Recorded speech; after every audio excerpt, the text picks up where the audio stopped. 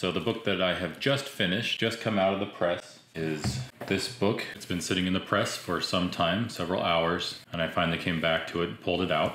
This is the fourth of 4 videos demonstrating how to make a flat spine sketchbook or journal or artist book. This video will cover how to make the case and how to do what we call casing in. Looking there at the head, got the headbands on the head and the tail.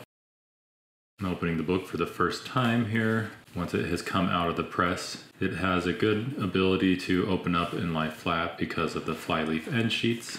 There's no trap on that hinge. I have yet to separate the pages where the signatures weren't torn all the way through, and that will be my last step for putting it on a bookshelf in preparation for eventual use as a sketchbook. This has a pretty good book square amount of overlap there on the foredge and on the head and tail. Let's get started. I really should have removed the waste sheet labeled W before treating the spine and sewing the headbands. But it's not too late to take a bone folder and tear them off of each end before proceeding.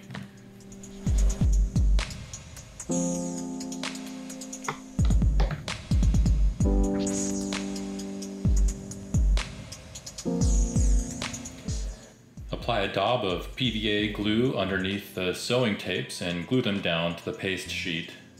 Fold the tarlatan hinge down and embed it in a layer of glue onto the paste sheet.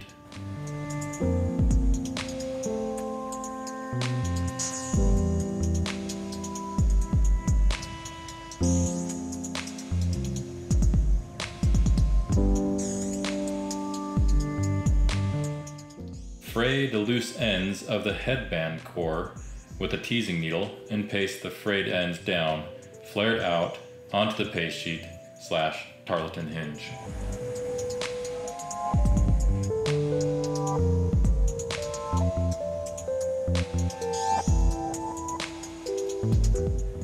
Once the glue has dried, repeat the process of gluing down the tapes, tarlatan hinge, and frayed headband core onto the paste sheet of the other side of the book.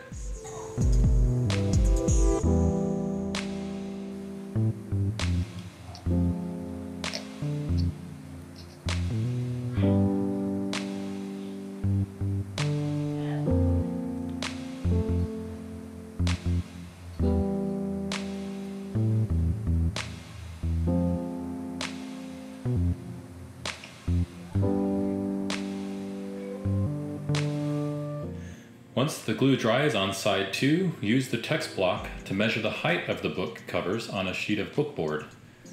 The height of the covers and spine piece should be just a bit longer than the distance from one headband to the other. My book measures 9 13/16 inches long. I'm transferring that measurement to the other side of the bookboard and cutting that length off. This strip will yield both cover pieces and the spine all at a consistent height. Note, the grain direction on the board must correspond or run parallel to the grain direction of the text block. Reposition the text block with about 3/16 inch of the spine hanging over the edge of the board. Mark a line about 1/16 inch away from the foredge at the head corner and another at the tail corner. Choose the greater of these 2 marks and cut a line parallel to the 0 edge of the board.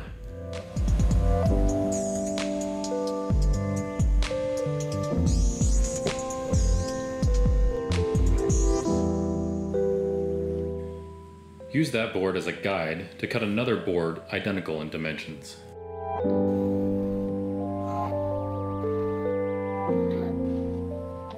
These are the cover boards. Open them up and mark lines across the seam to indicate the spine edge. Label head, tail, A, B, and inside. Measure the width of the spine at the widest points, which are the tapes. A ruler will do fine, measuring 7/8 inches, but I really like these digital calipers I found at the hardware store. Mark the measurement on the strip left over from cutting the cover boards and cut the spine out.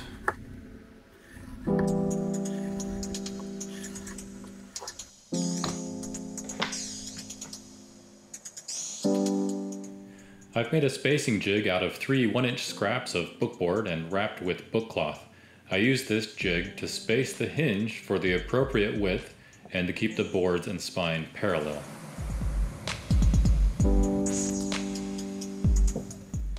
Before committing more time and also valuable book cloth to the project, I like to tape the boards together, properly spaced, and dry fit the book just to test the fit. Flip the book over so that the tape mimics the cover material before dry fitting. I once made the mistake of fitting the book with the masking tape holding the inside together and was sorely surprised when the book didn't fit after I put cloth on the outside. Inspect the book square on the foredge, head, and tail. It shouldn't be more than 1/8 of an inch on the foredge. Gently remove the tape, pulling horizontally rather than vertically, and sand all 4 edges of each face of the boards and spine to remove any cutting spurs and or any rough spots left from the masking tape.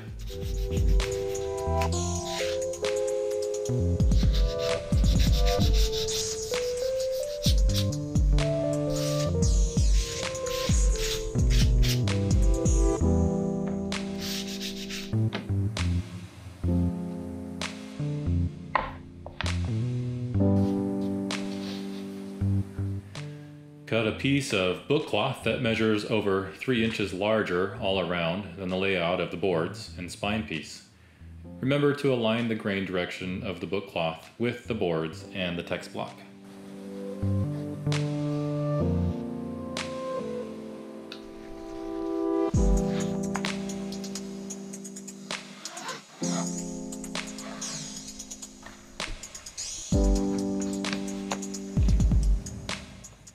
Lay out the boards and spine, spacing the hinge with the spacer and ensuring there's at least 1.5 inches all around the edges of the layout. Mark a corner of one board before flipping that board over and applying glue to its backside.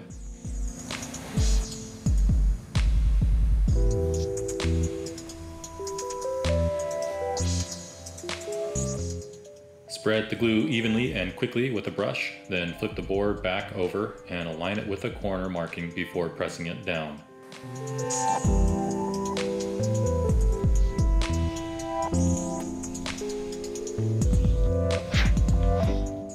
Pressure is best applied through the thinner material, in this case the book cloth. Be aware of any glue on your fingers before you touch the book cloth. Set up a ruler at the tail of the adhered board and apply glue to the back side of the spine. Flip it over, space it from the cover board using the spacer jig, and make sure the tail of the spine butts up to the edge of the ruler.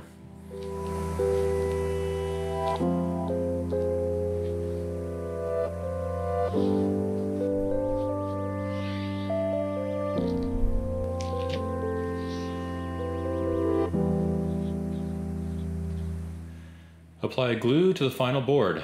Flip the board over, space it from the spine using the spacer jig, and line up the tail of the board to the edge of the ruler before pressing down.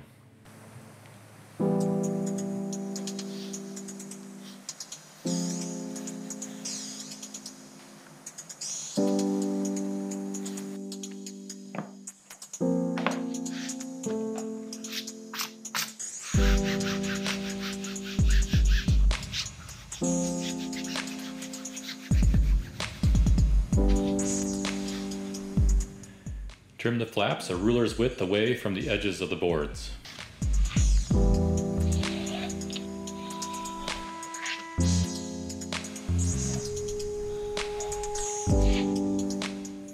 I've made a jig for cutting corners at a 45-degree angle and 1 board thickness away from the corner of the board, allowing for the cloth to fully cover the board without causing a bulky mess.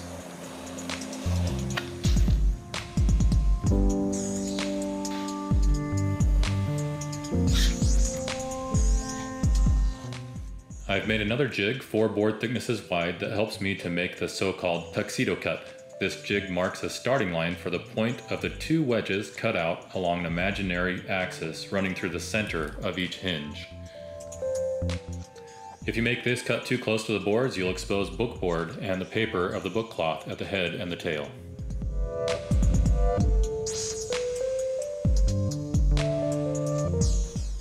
Apply glue to the foredge flaps first. Fold them over, pulling the flaps over the edge of the board, ensuring a sharp crease and pressing down firmly.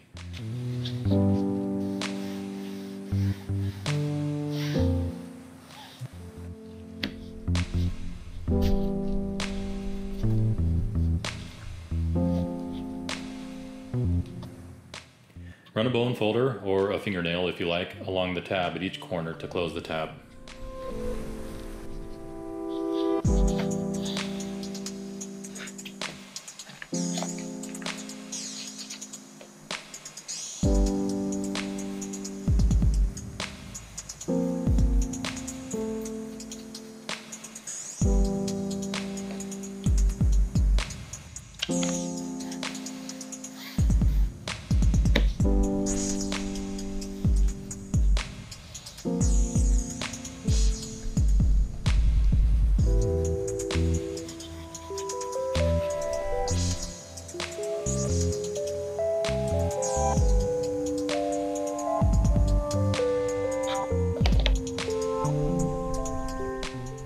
Run glue on the head and tail flaps next, one right after the other.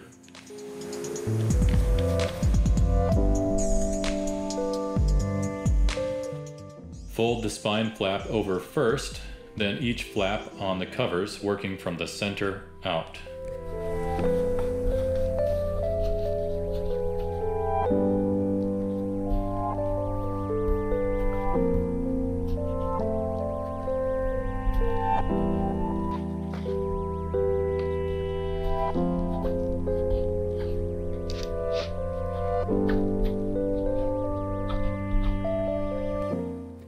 Use the bone folder to work the book cloth onto the inside edges of the covers and spine at the hinge point.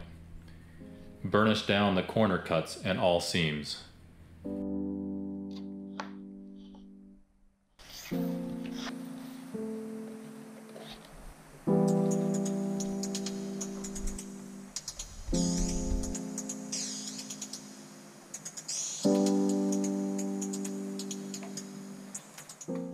You've got to be careful not to use too much glue, otherwise it will all squeeze out as you press the flaps down. On the other hand, if you use too little glue, the flaps won't press down and they won't adhere.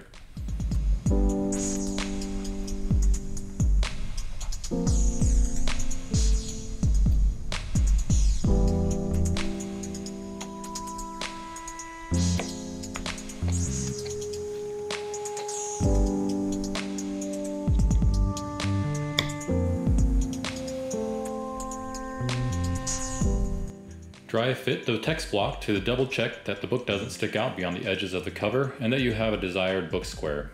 Make sure as you fit the text block that it is snug in the case. Gently set the book down without dislodging the alignment and open one cover board, exposing the paste down sheet.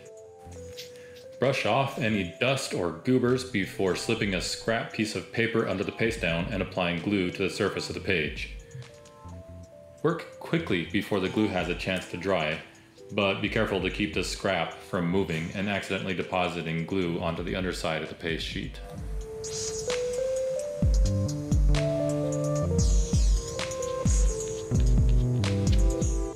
Slip the scrap straight out. When closing the cover, make contact with the spine first and then close the cover board onto the paste sheet. Press down firmly. Flip the book over and open it to the back side of the paste sheet. Press the bond between the sheet and the board from this side, first with your fingers, then with the bone folder.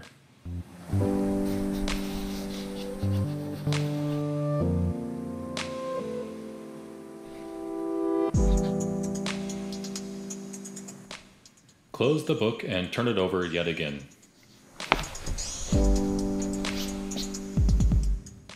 Burnish the hinge with the edge of the bone folder.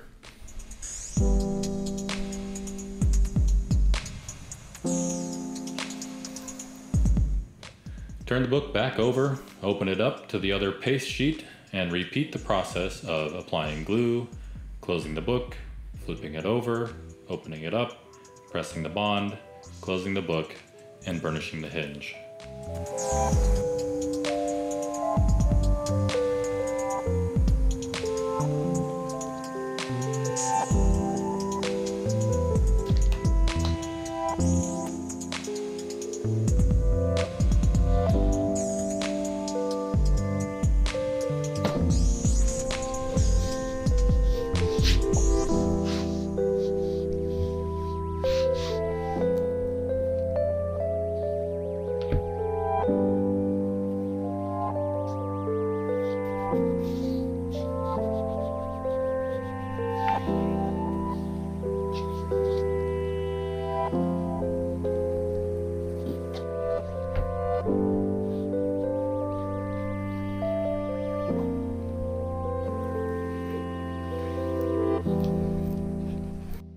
Resist the urge to mess with the book before putting it under pressure while the glue cures.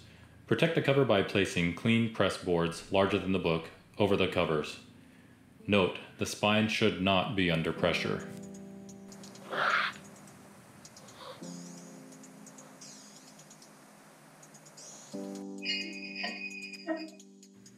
I like to leave the book under pressure for at least 2 hours, if not overnight.